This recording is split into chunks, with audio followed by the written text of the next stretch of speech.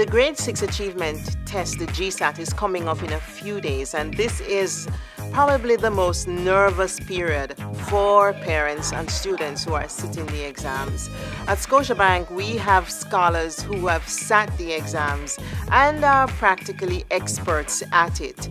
They are the top boy and top girl and the county scholars. So we have asked them to share with you their tips on sitting the exam. Joshua Grant from Ardent Prep and Extension. I'm the 2014 Scotia Foundation top boy. My name is Deandra Kidd and I'm the Surrey County Scholarship winner for 2014. My name is Maya Arnold. I'm the 2014 Scotia Scholar for the County of Middlesex. My name is Liam and I am the 2014 top boy for the Scotia Foundation. I am Rihanna Blake and I am 12 years old. I am the 2014 Scotia Foundation top girl. This year, we are very happy to have for the first time in the Scotia Foundation Scholars Club an honorary scholar, Julia Dunn. Congratulations, Julia. On behalf of Scotia Jamaica Foundation, we welcome you as an honorary member to our Scotia Foundation Scholars Club on your excellent performance at the 2014 Grade 6 Achievement Test. Congrats. In grade 4, I did not know what GSAT was. So when I heard about it, everybody else knew it. I was kind of worried. I usually did my homework and then I would take up a book, start reading. My mom would come around and ask how I was doing and help. She had some practice GSAT sheets and she had books and she would give me practice tests to do and then she would mark them and then she kept score of those and see if I was improving or not. So. My preparation for GSAT last year was exhausting. It was overwhelming. What I did, I had study cards that I would write the more difficult things to remember.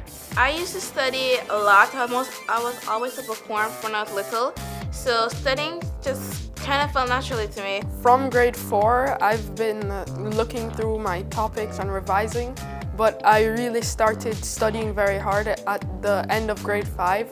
I didn't really get to start studying for GSAT until February because I had to do spelling bee, which ended in February, so that was kind of tough. On Saturdays, I had to go from my prep school Saturday class, I had to go to another Saturday class, I had to be reviewing. I go to my bed about 12 o'clock every night.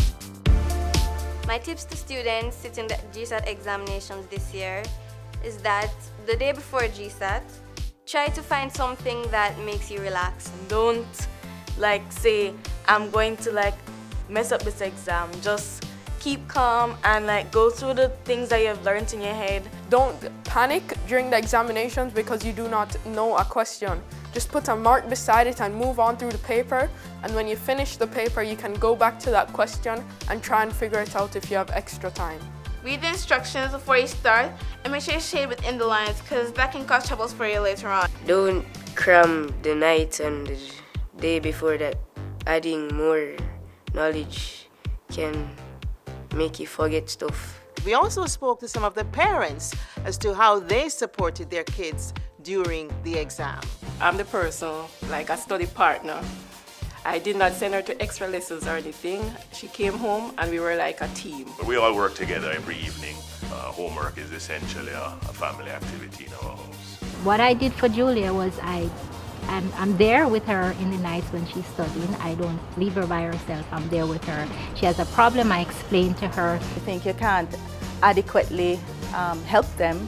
You can still offer your support, just the moral support, the reassurance. Encourage them, not to just to follow up on their daily school work and of course be in touch with the teachers. Another thing is, do not stop your child from extracurricular activities. Blood flow is absolutely important in how the child performs at school.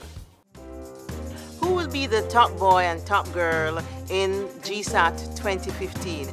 We look forward to those names because those students will be awarded the Scotia Foundation Shining Star Excellence Scholarship, as well as the others from the inner city schools who have topped the exam at our Scholars Luncheon next year.